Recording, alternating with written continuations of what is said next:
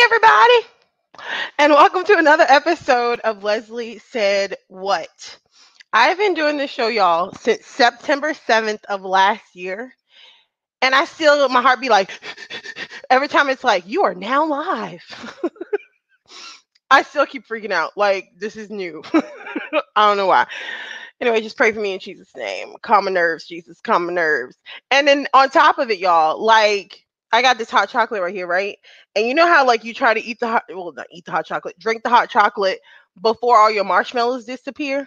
You should have seen me when it said going live. I was trying to catch the marshmallows, trying to catch them before it went live.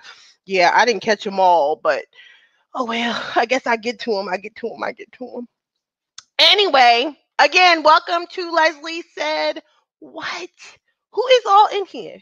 Who in here? Say hello in the comments, guys, so I can recognize you and say, hey, girl, boy, whoever you are, what's up? Okay, so be sure to say something in the comments, okay? And join the conversation. Because tonight, y'all, we got another juicy topic for you. Tricky women from the Bible. And I mean tricky women doing some tricky things. Sorry, okay. A little high on the sugar. The hot chocolate, y'all. It's the hot chocolate. Anyway, be sure to say hey in the chat, in the comments, and join the conversation. All right? So tonight is our last and final part of the tea from the Bible series, okay? And for those of you who don't know what I mean by the tea, y'all, is simple. It's like the juicy stuff. You know how, like, you be like, girl, tell me the tea, girl, tell me the tea. That's what tea is, okay? It's like, you know, the juicy news, all right? Like, what's up, what's going on, that type of thing. So what we're going to do tonight is talk about tricky women in the Bible. So that tea, okay? Now, there's a reason we've been doing this segment from the Bible. And the reason why is because I want people to understand, bro, ain't nothing you done, ain't nothing nasty you done did, because you know some people done some nasty things. But there ain't nothing too nasty, you ain't too messed up, you ain't too crazy, you ain't too nothing to come to Jesus, okay? Just like, you know, that's why the Lord got all these kind of crazy people in the Bible, that he pours their tea for us to understand and to learn and grow from and realize we ain't alone. We ain't alone, y'all. We ain't alone. Real quick, let's look at the chat, comments, whatever you want to call it. It's better than it saying you're dead. Truth. I guess it is good to be live than dead. Yes, you should see me, Michelle. I'm in here, like, I'm still like eyeballing them as I'm talking to y'all. Like, bruh, I really want to get my marshmallows. So you may see me take a sip, aka try to catch a marshmallow throughout the midst of this. I'm just saying, I'm just being honest, right? I'm being honest. Hey, Sherry girl, how are you, girl? Okay. Hey, Ness.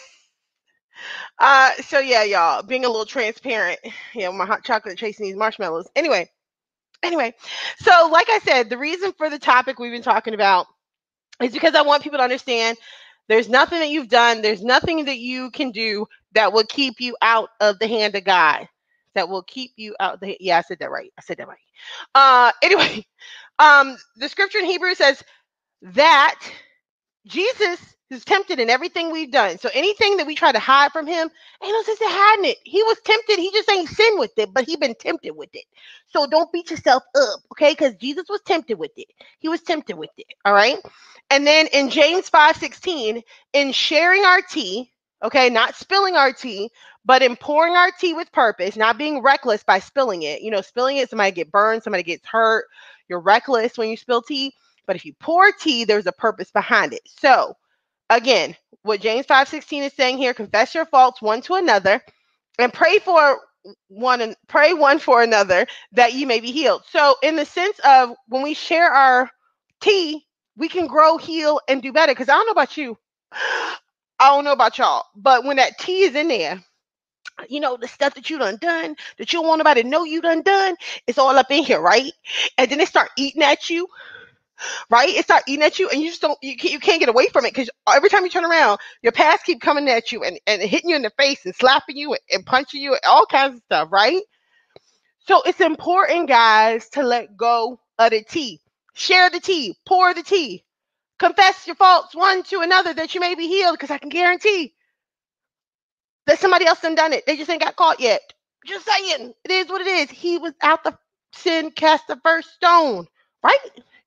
So again, pour that tea, y'all. Pour that tea. Do it. Get one.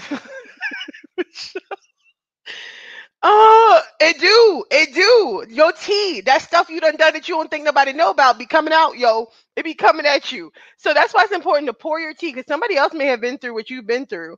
They just don't want to share it because, they ashamed. But if they see that you are, and that you've grown and you've gotten through it and you've come on the other side, and Jesus still love you and Jesus forgave you, then they'll do the same. Pour your tea, y'all. Pour the tea. Pour the tea. Pour the tea. So, just like every week when I have been talking about the tea, I'm going to show my little video and put my hat on.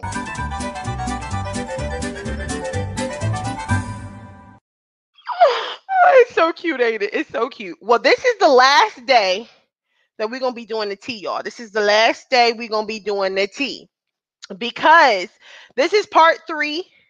Oh, and the final part of the tea, because I want you guys to understand that, like, this is just for me to introduce it to you. And then for you to go and read for yourself, to find yourself in the Bible, to see yourself in the Bible. I know that sounds weird. You like, what, girl? What you saying? You crazy. You drink too much hot chocolate. No, what I'm saying is that the tea that has been poured in the Bible for us to drink from, to learn from, is things that people probably in the Bible days were severely ashamed for, but God poured their tea out with a purpose through the word of God for us to lean and glean from it. He like, look, you so, well, there was holes in the Bible. You did something nasty. They did something nasty in the Bible. Like, and they grew, and God still used them. And so wait for it. Tonight, y'all, is about to be lit. It's about to be lit. You're going to be like, what? That's in the Bible? I'm like, yeah, y'all, it's in the Bible. Tea, y'all. The tea. Y'all wait till y'all hear this. I'm telling you, wait for it. Okay? Because I'm going to bring it all the way around. You're going to be like, say what, girl? Say what, girl? So there's a reason I saved this one to last. Okay? This is the part 3 and final part of the series, because like I said, from now on, I want you to read and you to find.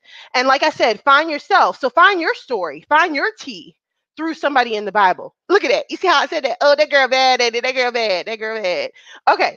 So let me go ahead and show you. That hat goes great with the marshmallows. Seriously, love the hat. Thanks, girl. I don't even remember where I got this from to tell you. Anyway, so like I said, what we're going to be talking about today is tricky women. So there are 2 tricky women I want to talk about real quick. All right, because I'm not going to be before you long. And I ain't saying that like, the preachers be saying, I ain't going to be before you long. And then an hour later, they still preaching. No, I legit ain't going to be before you long. I'm just saying. Okay. All right. So what we're going to talk about is Lot's daughters. Anybody know about Lot's daughters? A lot of times we hear stuff, right? We hear all kinds of stuff about Lot's wife. And you know how she turned around. Everybody remember her. She probably like, girl, okay, I know y'all remember me. All right. Stop, just chill. Leave me alone. All right. She probably like, leave me alone, y'all. Well, we all remember Lot's wife. Okay. And so, everybody talk about her. But don't nobody talk about the daughters? And they did something nasty. They did, y'all. They did something terrible. For those of y'all who don't know, I'm about to blow your mind, because this is legit in the Bible. You wait, ready? I told you, saved this for last for a reason. All right. So, you know how Lot and them came up out of Sodom and Gomorrah. So y'all know that part probably. I hope so. And Sodom and Gomorrah was where all the sin and all the nastiness and all the other kinds of stuff was going on, right? So the Lord destroyed Sodom and Gomorrah, but he gave Lot a chance to get out. So he's like, Lot, bro, I'm gonna need you to take your peoples and get up out of here. Get up out of here. So Lot took off, y'all. He took off running. And they said, his daughters, and his wife. And the Lord was like, don't look back, Lot. Don't look back. And the wife, she was just like, I gotta look back. I gotta look. She didn't want to. I guess she did, y'all. And she ended up looking back. And it turned into a pillar of salt. Sure enough. Well, then, so the girls is like, Daddy, we done left our home. All right. We living up in the mountains now because we done ran. Because I said he took off running. And we in the mountains, Daddy. What we gonna do? Ain't no husband for us to marry. We ain't gonna bear no children. The lineage of you, Daddy, gonna die with us. We need to have some kids or something. So y'all, let me tell you what they did. You ready for it? Let me tell y'all what he did. They got their daddy drunk. They got pregnant by him. I ain't even kidding. So they done ran up out the city because God done destroyed it and took off running and hid up in the mountains, right? Got up in the mountains. Got the daddy drunk because they thought, hey, we got to survive. We got to make sure we got somebody to carry on the heritage. You know, we got to produce an heir. You know, those type of things, you know, like in the British and in the kingdoms and things where they like produce an heir. So that's what they had to do, y'all. They had to produce an heir. So they got their daddy drunk. Genesis 19:31-38. For somebody think I done got this from a Lifetime movie. Nah, I ain't get this from a Lifetime movie. And ain't no Tyler Perry special either. This is from the Bible. Legit. Got their daddy drunk and got pregnant by him. Sure enough. So that they can survive. So their people can survive. That's what they did, y'all. Got pregnant, right? Both of them. Both his daughters. And then, so they produced, so the first daughter had a son and named him Moab. So I know you probably don't heard about the Moabites in the Bible. Yeah, that's where that came from. And then Ammon was the second daughter. She had him. So two babies by their daddy. Then that's incest on steroids. Like what the what? Show enough, y'all. Show enough. Anyway, so if you don't know this, wait for it now. You could be like, you say, what now, girl? How you bring that around like that? Girl? Let me show you how I brought that around. So let me tell you. I told you the first daughter that got pregnant by the daddy, okay? She had Moab, and that's where the Moabites come from, right? Get this. You know Ruth, right? Y'all know Ruth? Ruth in the Bible. You know, got a whole book of the Bible. Ruth, y'all. Ruth is a Moabite. What that girl say? Yeah, that's what I said. She a Moabite. Sure enough, she came from that. Sure enough. Ruth, they got a whole book in the Bible, y'all. A whole book in the Bible. Okay? That the Lord gave a whole book in the Bible is a Moabite. She came from the incest of Lot's daughters messing with the daddy and getting pregnant by him. That's her lineage. That's where she came from. Shut up. Leslie, you just said that? Yeah, girl, I just said that. Sure enough. And you know how the last week when we talked about the prostitutes with the purpose? Rahab was Boaz's mama. Because you remember in the book of Ruth now, she was a Moabite now. I told you she a Moabite. She came from Lot's daughters sleeping with their daddy. And then Rahab, who was a prostitute, okay, had Boaz. Boaz marries Ruth. They do the do. Boaz and Ruth get married, have a baby named what? What's the baby? Obed. Ready? They had a baby named Obed. Wait for it. Y'all wait for it. Obed had Jesse. Jesse was David's daddy. King David. What? Yes. King David. And guess what? All of them. Ruth, the one that came from incest. Rahab, the prostitute. All of them in the lineage of Jesus. What? Yes, girl. They all related to Jesus. They all was related to Jesus. I ain't even playing. Look at God. He letting you know you ain't too trifling. No, you ain't too trifling. No, you ain't too nasty. No, bro, you ain't. And to be related to Jesus. Tell me that won't preach. And let me go a little further. So I told you Rahab the prostitute. And then, all right, Boaz, okay, was her son, Rahab's son. Boaz marries Ruth, who came from incest. They get married, have Obed. Obed had Jesse. Jesse had David. Okay? All of these people is related to Jesus. That's why you like in the Bible, you like such and such begot this person begot that person. You know, like you like, Lord, the genealogies where it's like this person is this person daddy, that person daddy. And you're like, okay, Lord, what's the point of this? So you can see, y'all, that it don't matter where you came from, how you got here, when you got here. how you got here if it was nasty. No matter what you did, the Lord forgives you. Okay, it don't matter what your T is. Okay, and I told you Rahab T, she was a hoe. All right, Ruth's T, well, she came from incest, from a girl sleeping with her daddy. Okay, all right. And then they had Obed, and Obed had David, and David was a man after God's own heart. I don't know if you heard that phrase before. I don't know if y'all heard that phrase before, where it says David is a man after God's own heart. You're like, oh, so David must have been amazing. He must have been like good. He must have done all kinds of good things in the name of Jesus. Nah, bro, that ain't the case. Yeah, David was a man after God's own heart. Yeah, David was bomb.com in God's eyes, but guess what? David cheated on his wife. Not only did he cheat on his wife, he got the girl he cheated with pregnant, got her baby daddy killed, married her, had a baby by her, wanted to cover it up, and the baby died. Like, the what? What? Like, what? Again, all of these people, they got all kinds of tea. All kinds of tea. All kinds of tea. All kinds of strong tea, y'all. Strong tea. And God used them for a mighty purpose. He used them for a mighty purpose. And not only that, he put them in his lineage of his son, Jesus. Like, what? And I can keep going on and on and on and on of all these people. Because, you know, David and the chick he cheated with also had Solomon, King Solomon, which we all know about, temple and stuff. Like, come on, bro. It just keeps going and keeps going and keeps going. Read the tea, y'all, in the Bible. I promise you, you're going to see something either that you've done that you shouldn't feel guilty about anymore because you've seen it in the Bible, or you're going to see something that's worse probably than what you feel you've done. And God's like, bruh, you think that's bad? Let me show you something. Let me show you what such and such did and what such and such did. What Lot's daughters did, the tricky women doing tricky things with the daddy up in the mountain. Like, what? What?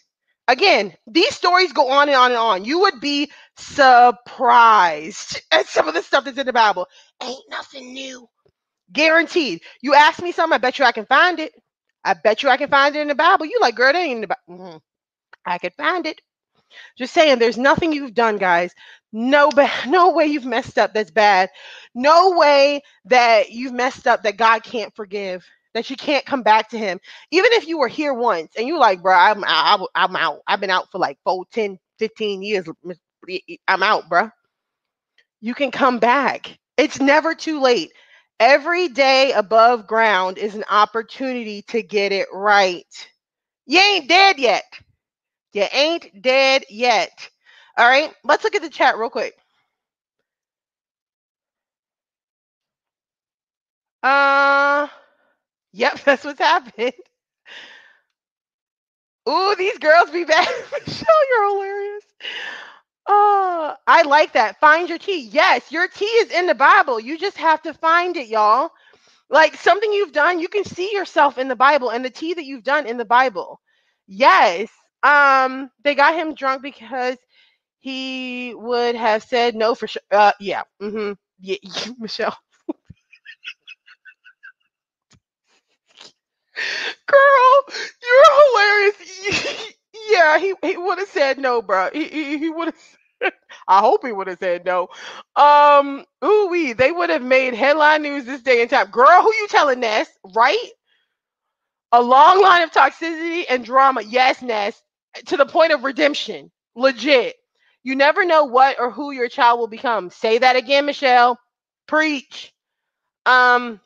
Keeping it all in the family is an understatement. You ain't never lied, Ness. Yep, Nancy, all in the family. Woo! Say that, Michelle. High five, or high 10, right? Because it's two hands. 10, high 10. That's what's up, Michelle. So true. So true. So yeah. So this is going to conclude our tea series, y'all, because I don't want to tell you all the tea. I don't want to go like part 4, part 5, part 10, part 15, because we can go on forever finding the tea in the Bible that we can learn and grow from and see ourselves in. And that ain't my job. That ain't my job. In 2 Timothy, I think it's 2:15, it says, study to show thyself approved. Don't be coming over here. Okay, y'all need to learn for yourself. I'm just telling you the T is in there, and that you can find your T in the Bible and see yourself in the Bible if you find it. I'm just saying. Okay, just putting that out there. Amen. And your walk to get to know God may be different, but be thankful for the walk. And Ness, look at you, girl. Don't make me run in this house. I live in an apartment, Ness. If I take off running, somebody gonna call the popo. Okay, you gonna make me run, girl. I felt it. I felt it, Ness. I felt it. Anyway, so like I said, y'all, find your T in the Bible. Find yourself in the Bible. It's in there. You in there. If it ain't something you done, it's probably something you feel is worse than what you done, and God still used them. Use them for a purpose. I can't say it enough, y'all. I can't say it enough. No, Lord, I can't say it enough. I can't. All right. So again, this concludes our part 3. Now I'm going to kick off a new series. So this concludes the Bible, the T in the Bible series. Not next week because I'll be in LA. What? Yeah, this girl going to LA next week. So I won't be here next week. But the following week, Lord's will, I should be here. And if not, I may do a little something in the middle of next week because, y'all going to miss me on Monday not being here. So I may do a little something then. But anyway, hold on. One more comment. A teacher does assign homework. So what we need to study tonight so we are ready for next week. You're hilarious. Yeah. And the thing is you can study for on and on and on. This should be a repetitive thing, y'all. Y'all got to study all the time. Okay? Find the T, y'all. Find the T. June. Right? They ain't gonna know what hit them, June. They ain't gonna know what hit them. Anyway, so like I said, next week I won't be here, but I may do something midweek. I'll let you know. We'll see how it goes. We'll play it by ear, y'all. We'll play it by ear. But definitely be sure to continue to tune in. I appreciate y'all's support. If you didn't see my post and you'd like me and my band and my worship leader, I don't even want to say mine because they're not mine. They belong to Jesus. But we all work together as a team to come and bless your audience. You let us know. All right. God bless y'all. Thank you so much again for all of your support. I hope you enjoyed the show tonight, and I hope you continue to watch. God bless. I am out.